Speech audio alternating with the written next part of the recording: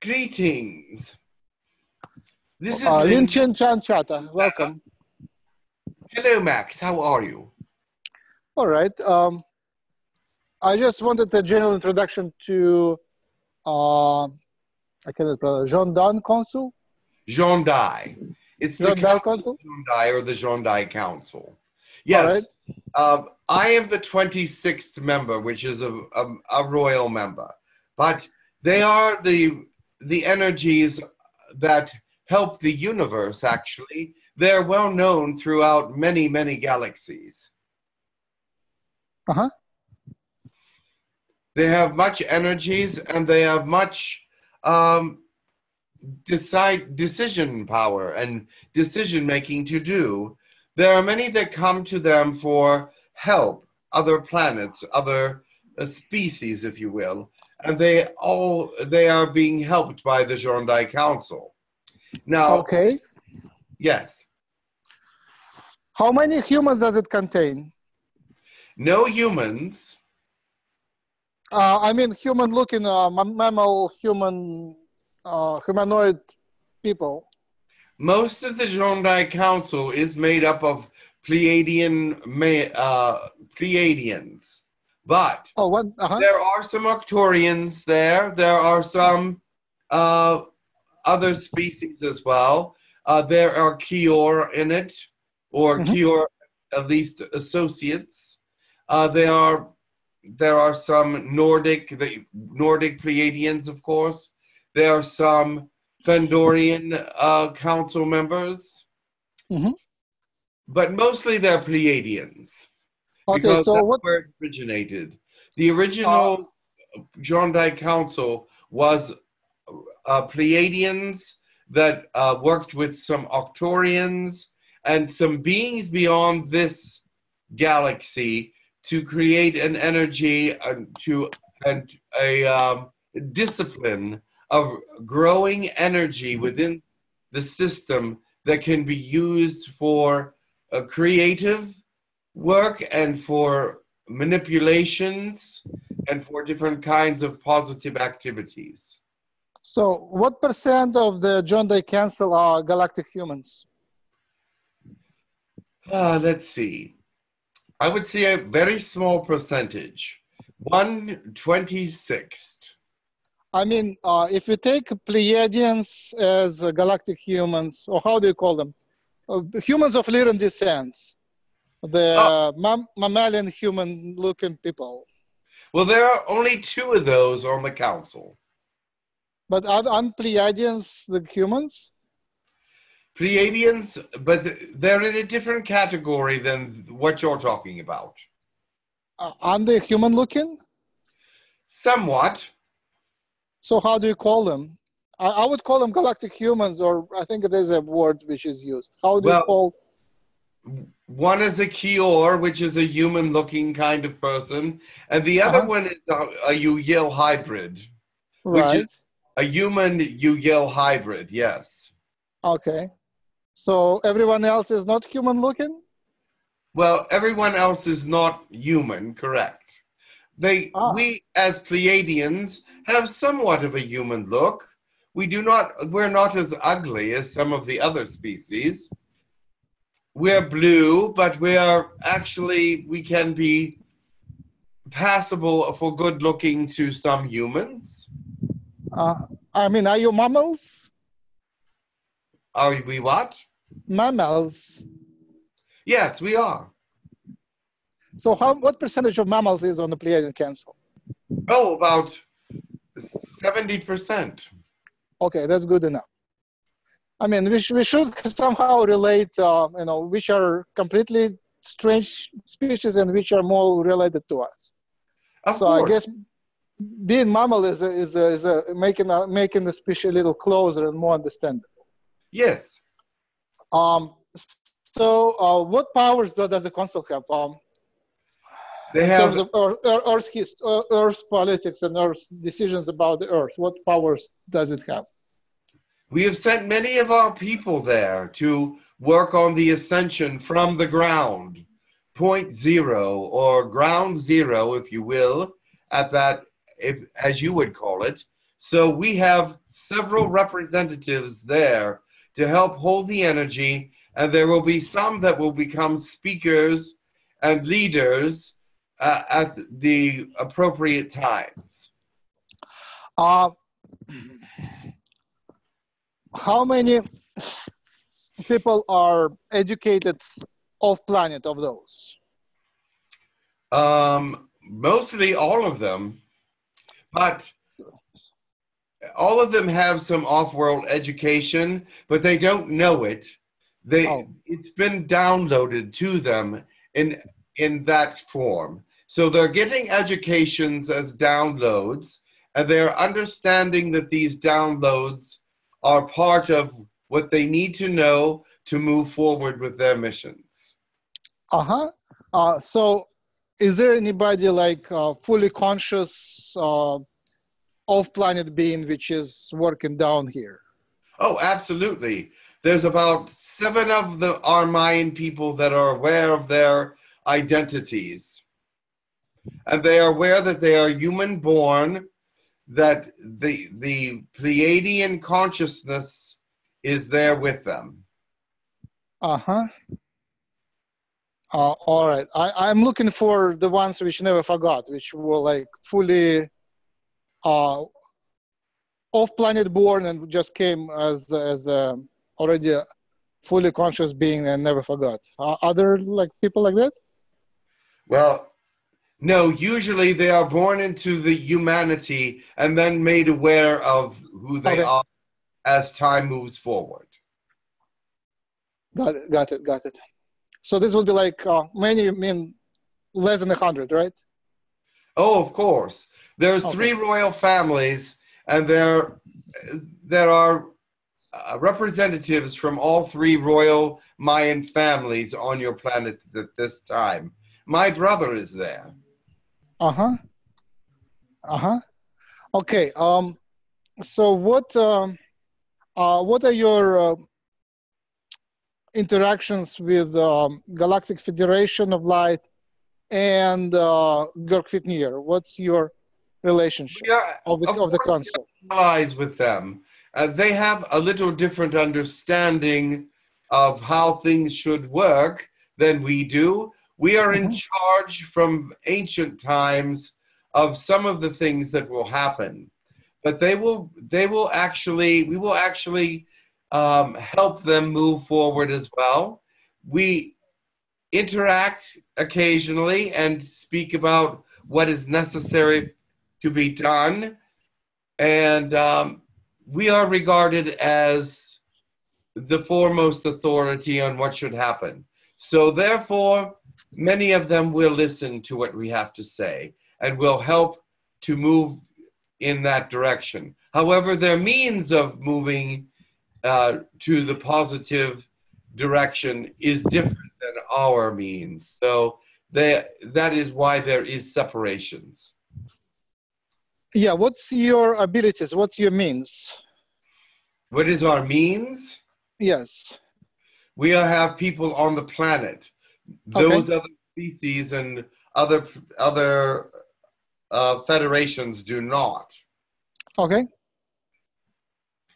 That is one way that we have a greater understanding of the human condition. And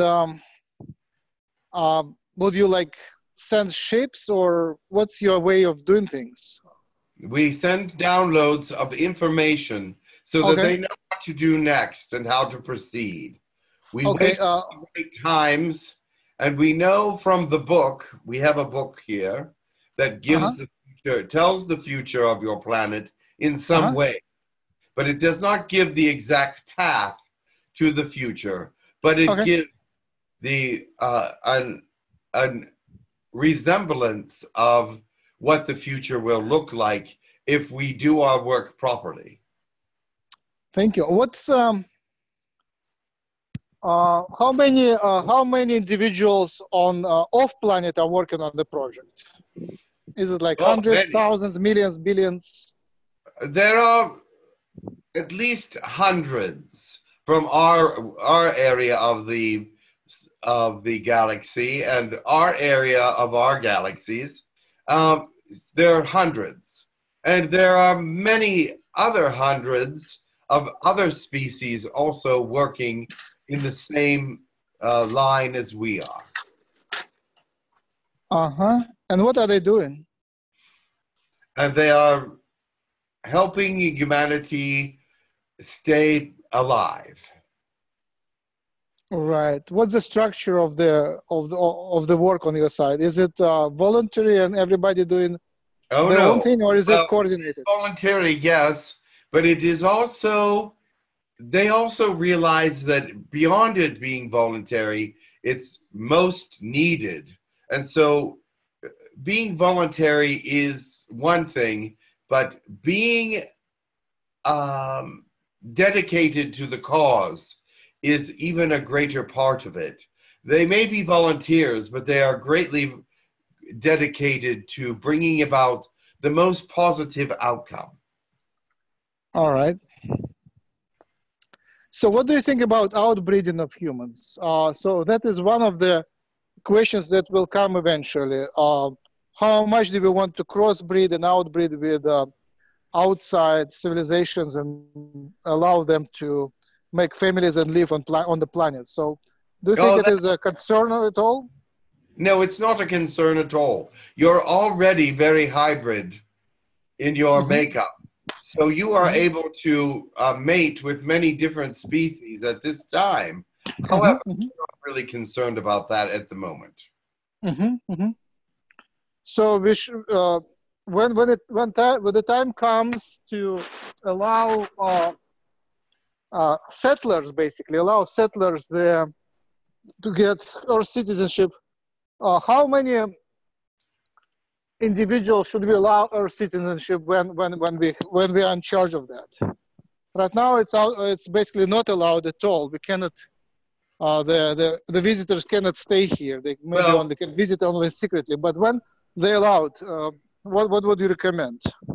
I would say it depends on the condition of the Earth at that particular time. I would imagine that there will be representatives from several different species that will want to work with the governments directly and be a positive influence once you are willing to accept that kind of commentary and recommendations. But still, it is your world and your government. You will get to decide what things to agree with and what things not to. However, I do not know how many different species will be coming to your planet, but I know that there are many that would like to be friends and part of your neighborhood. Yes. So there may be several different representatives, and that is not a bad thing. I think that that is actually good, that there will be a lot of divergence in their thought process. But once we allow the visitors, suppose there would be like millions wanting to settle here, how would we regulate that? I don't think you're going to have millions wanting to settle on your planet. Your planet is really not considered one of the more benevolent worlds.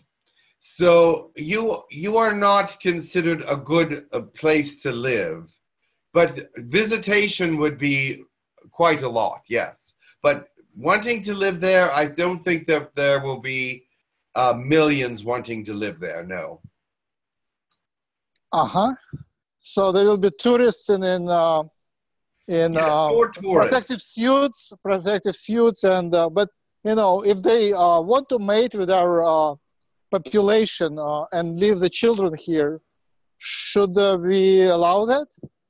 That will be in the rules and regulations that will be pounded out after the first contact. Now, I do not think that there will be just flagrant disregard for interspecies conception. I believe there will have to be some kind of rules and regulations for how people and species act within the realms of your planet, and how humans will act in the realms of other planets. So there will be rules and regulations, and I don't think that that it will be a big problem. There are those that want to mate with humans, and there are humans that want to mate with people from outside their world. However, I don't see that people will find other species as attractive as they find their own, et cetera, et cetera. But there might be reason, and there could be love involved in wanting to mate with someone from your world. But I don't find your people that attractive. I would rather mate with my own people. But there will be those that will want to do so. So there will have to be some rules and regulations on how to conduct oneself in these kinds of relationships. You cannot just have what is it? Just relationships that are not meaningful. So how about hybridization pilots? So far, we already have been subject to secret hybridization programs. Some of them are benevolent and some of them were not as much. And suppose we have hybridization pilots which just kind of send a lot of their DNA towards our planet once the aliens are allowed as tourists. You know, and never know what they could inject into us. And we don't have a technology to control that. So that would be one of the concerns. Yes. Well, we'll cross that bridge when we come to it. Do you have a technology to control that? We do. So we would have to need some help into tracing that.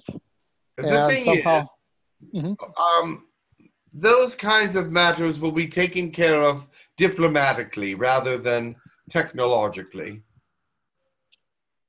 I mean, if you open the door to tourists, then you know, they would have technological ways of doing things, right? Yes, and that will be dealt with by the laws that are made and the rules and regulations between the worlds that have to be made before such activity is accepted. So that's what I said. It will take a little while to make rules and regulations on how people are allowed to interact. They will not be able to bring weapons and things of that nature to your planet or vice versa. And things of this nature will be discussed and hammered out before there are people moving back and forth. So is it already a standard, like in our European Union, there is already lots of standardized procedures and they add new countries and expand their standards to the new countries. Is it like a standard in the galaxy for the new planets which are allowed into the Galactic Society? You have to go by their customs, beliefs, protocols. There's much to consider before you just do that. So I'm hoping that you already know what you're doing, that you already have experience incorporating other planets into Galactic Society. We do. There are many protocols. There are many things that must fit for us to do some exchange and trading and all kinds of things. We do have other species on our planet, and it all works very well because it's within the law of this planet. This planet makes the laws for those that are coming in. So in that case, we follow the laws for those planets when we are going out to visit them. They must follow the laws for when they come to visit our world. There is something. There was a time called diplomatic immunity, but that does not exist anymore because it does not work. Yeah, I just imagine some kind of a workforce which already is qualified in incorporating the new worlds into the galaxy, because I'm assuming there is like every day hundreds of volts is entering the galaxy. So, Yes, so there should be some process and some there is. experience with that. And there is laws on entering our galaxy from the galactic councils and galactic laws. So, and they know these before they enter, or they will know them as soon as they do, because they are being sent out constantly to even beyond the galaxy. I believe So your time is up there, my friend. yes, yes, you're right. Yes. Thank you for reminding. And nice to talk to you. It is a pleasure to talk to you. I will be back at some other time. I do much communication with Jim, so I will be talking to you later on. And I invite you to connect directly to me and telepathically come into communication with me as well. Yes, and you know of David, my brother. Yes. We work together very closely at times. I will talk to you again sometime. Talk to you again sometime. Thank you.